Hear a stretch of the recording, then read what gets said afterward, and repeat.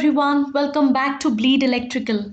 I'm Triveli Naidu from Department of Electrical Engineering at St. Vincent Pallotti College of Engineering and Technology, Nagpur.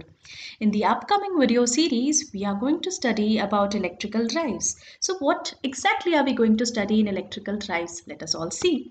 So we are going to study about introduction to electrical drives, then selection of motor for industrial application, then selection of motor for miscellaneous applications, the classification of electrical drives, block diagram of electrical drive, then advantages and disadvantages, comparison of AC and DC drives.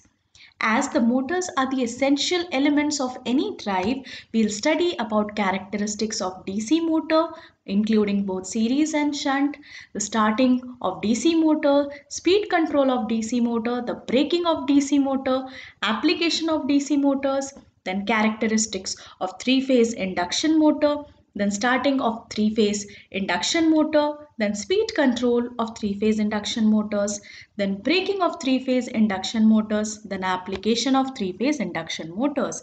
So all these topics will be covered in the upcoming video series.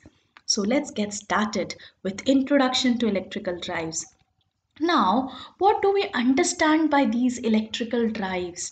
Electrical drive is nothing but motor in a controlled manner. If you are able to control a motor in order to impart motion to certain other object or certain other machinery, we say it is a drive. Okay so जब हम motor को controlled manner में किसी भी machinery को motion impart करने के लिए यूज़ करते हैं, उसे चलाने के लिए यूज़ करते हैं, तो हम उसे एक ड्राइव कहते हैं. तो डेफिनेशन क्या कहती है? Definition says an electrical drive can be defined as an electromechanical device for converting electrical energy into mechanical energy. सो कौन करता है इलेक्ट्रिकल एनर्जी को मैकेनिकल एनर्जी में कन्वर्ट? ऑब्वियसली मोटर्स करते हैं.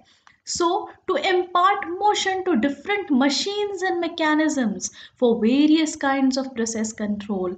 और इस मोटर को controlled manner में हम किस लिए use कर रहे हैं?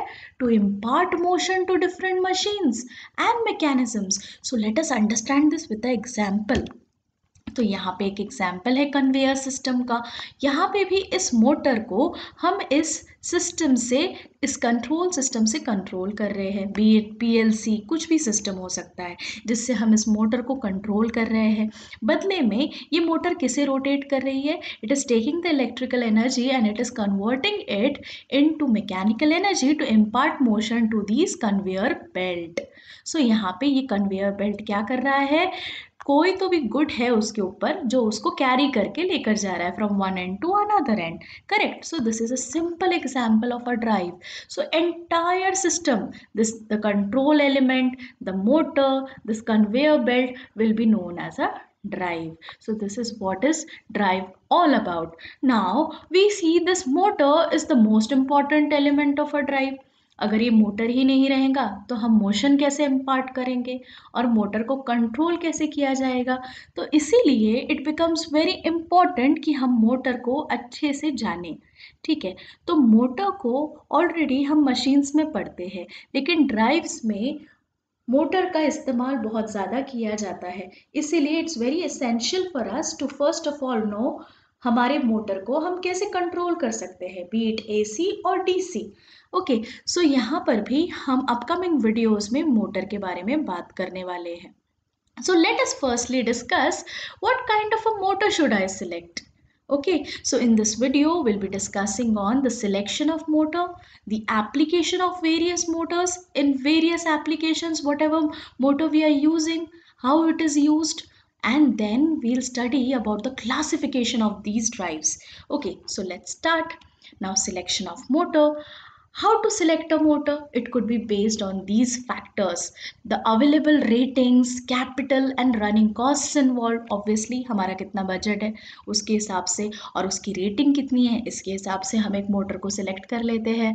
Then limits of speed range, then hardness of speed control, the speed regulation, हमारी स्पीड हमें वैरिंग स्पीड चाहिए या कांस्टेंट स्पीड चाहिए, क्या हम स्पीड से कॉम्प्रोमाइज़ कर सकते हैं और कितना डिफ़िकल्ट है स्पीड कंट्रोल करने में, ये सारे फैक्टर्स भी एक मोटर को सिलेक्ट करने में हमारी हेल्प करते हैं. Then efficiency during various speed operations. We have to decide the efficiency could differ, it could be more, it could be less in certain motors. So उसके हिसाब से भी हम एक मोटर को सिलेक्ट कर सकते हैं. देन उसके कंट्रोलेबिलिटी के हिसाब से, उसकी ब्रेकिंग रिक्वायरमेंट्स के हिसाब से, देन उसकी रिलायबिलिटी के हिसाब से, स्टार्टिंग रिक्वायरमेंट्स के हिसाब से हम उसको सिलेक्ट कर सकते हैं. पावर टू वेट रेशियो के हिसाब से, इसमें हम क्या करते हैं, मैक्सिमम पावर को उसके वेट से डिवाइड कर देते हैं तो हमें एक रेशियो मिलता है जिसके हिसाब से भी हम मोटर को सिलेक्ट कर सकते हैं. देन पावर फैक्टर के हिसाब से, जैसे हम जानते हैं हमारे मोटर्स लैगिंग पावर फैक्टर देते हैं, तो उसमें भी किस प्रकार का लोड लगा हुआ है इसकी हेल्प से हम मोटर को सिलेक्ट कर सकते हैं हमारे एप्लीकेशन के हिसाब से. देन अवेलेबिलिटी ऑफ सप्लाई, आपको डीसी मोटर चाहिए या एसी मोटर चाहिए. जैसे हम कोई रोबोटिक्स में यूज़ करते हैं तो हम डीसी जनरली प्रेफर करते हैं, है ना, और हम किसी और चीज़ में कोई प्रोडक्शन या मैन्युफैक्चरिंग यूनिट में यूज़ करते हैं तो हम एसी मोटर्स यूज़ करते हैं. तो ऐसी अवेलेबिलिटी ऑफ सप्लाई के हिसाब से. Then effects of supply variation के हिसाब से भी हम इन मोटर को सिलेक्ट कर सकते हैं. देन लोडिंग ऑफ सप्लाई के हिसाब से. And then lastly the environmental effects. We have to make sure that the motor is capable of handling temperatures. There should not be problem in the motors as far as the variation in temperature and pressure conditions are concerned. So बहुत सारी चीज़ों को ध्यान में रखते हुए हम एक मोटर को सिलेक्ट कर लेते हैं. Now let us discuss the applications of this motor in various fields. Okay, and what kind of a motor should be used in various applications? We'll see to that now. यहाँ पे अगर हमारा application है centrifugal pump, तो हमें चाहिए moderate starting torque और उसमें हमें स्पीड कंट्रोल की रिक्वायरमेंट नहीं होती है. तो यहाँ पे squirrel cage induction motor would be another very good motor to be opted for अगर हम सेंट्रीफ्यूगल पंप्स की बात कर रहे हैं. तो अगर हम रेसिप्रोकेटिंग पंप्स की बात करें तो हम जानते हैं कि 100 to 200% ऑफ रेटेड टॉर्क होना चाहिए. अगर स्पीड कंट्रोल नहीं भी मिले तो भी चलता है. तो हम यहाँ पे टॉर्क रिक्वायरमेंट्स के हिसाब से slip ring induction motor use करते हैं, क्योंकि squirrel cage induction motor moderate starting torque के लिए ठीक है, but when it comes to the 100 to 200% rated torque then we use slip ring induction motor. Then अगर हमें क्रशर्स, पंच प्रेसेस, पावर हैमर्स इन सब चीज़ों के लिए चाहिए तो हमें हेवी स्टार्टिंग टॉर्क की रिक्वायरमेंट होती है और हाई पीक लोड पे काम करने वाला मोटर चाहिए होता है. तो in that case we can go for slip ring induction motor or high torque squirrel cage motor with certain arrangements. Then stirrers for liquid agar chahiye to we need a light starting duty motor. So in that case we can go for slip ring induction motor or squirrel cage motors. Then agar koi large ship की requirement है तो हमें power demand बहुत ज़्यादा होता है. In that case you can go for slip ring induction motor or you may also go for synchronous motors. Then sixth है pulp grinders, load conveyors, line shafts. ऐसी कोई एप्लीकेशन की रिक्वायरमेंट है तो हमें ऑन लोड स्टार्टिंग चाहिए यहाँ पे, है ना, और हाई स्टार्टिंग टॉर्क भी चाहिए at the same time. So we can go for slip ring induction motor और high torque squirrel cage Motors. Then if you have machine tools you need fast acceleration, frequent start and stop, effective fast braking, fast response. हमें ये सारी चीज़ों की requirement है. Then we can go for squirrel cage motors.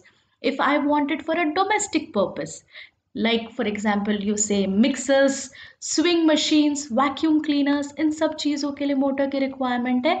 इसमें simple speed control required है तो we'll go for a universal. Universal you all know, universal is something which can work both on AC and DC.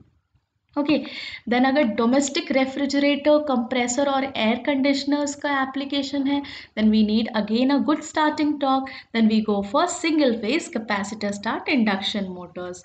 Now if I need a reciprocating compressors, then starting हमें उसकी partial load पे चाहिए, so we can go for a slip ring induction motor. So these are the application requirement and type of motor that we can select for these applications. Now coming to application of electrical drives. अब तक हमने क्या discuss किया? Application of Motors in different applications. लेकिन अब हम discuss कर रहे हैं इलेक्ट्रिकल ड्राइव्स का क्या एप्लीकेशन है. अब इसी मोटर को अगर हम कंट्रोल्ड मैनर में किसी एप्लीकेशन के साथ या किसी मैकेनिज्म के साथ में मर्ज कर देते हैं, तो वो बन जाता है हमारा इलेक्ट्रिकल ड्राइव्स. तो electrical drives can be used in electric trains, the buses, trolleys, tram, solar powered vehicles inbuilt with the battery. सो इन सब चीज़ों में हम इलेक्ट्रिकल ड्राइव्स की यूज़ कर सकते हैं. Then electrical drives can also be used in industrial applications, like it can be used for motor transportation systems, the factories, textile mills, pumps, fans, robots, etc. So ये सारी चीज़ों में हम use कर सकते हैं एक electrical drive. Then you can use it for the diesel engines, petrol engines, then turbines, which could run both on gas and steam. Then you can use it for hydraulic and electric motors. So many applications are there of electrical drives. So studying electrical drives becomes a must for us as an electrical engineer. So these are the examples, some of the examples that I've taken as application of electrical drives. Okay, so here you find the electric trains, here you find the industrial, what you call industrial application of a drive. Here you find this motors are in a controlled manner. You find a battery powered vehicle, solar charged vehicle you have here.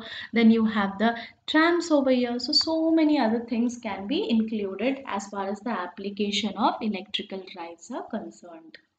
Okay, now coming to the next topic, the classification of electrical drives. Now basically we classified it as the group drive, the individual drive and a multi-motor drive. लेकिन apart from this हम इसको और categories में split कर सकते हैं और categories में डिफरेंट पैरामीटर्स के हिसाब से कैटेगराइज कर सकते हैं. सो हम देखेंगे, so based on supply it could be categorised as AC drives and DC drives. Then based on running speed हम इसे कैटेगराइज कर सकते हैं as constant drives and changeable speed drives. Then based on number of motors we can categorize it as single motor drive and multi motor drive. Then based on control parameter हम इसे categorise कर सकते हैं as stable torque drives and stable power drives. सो ये classification है जिसमें से ये तीन जो है इंपॉर्टेंट है, हम जिन्हें डिस्कस करने वाले हैं.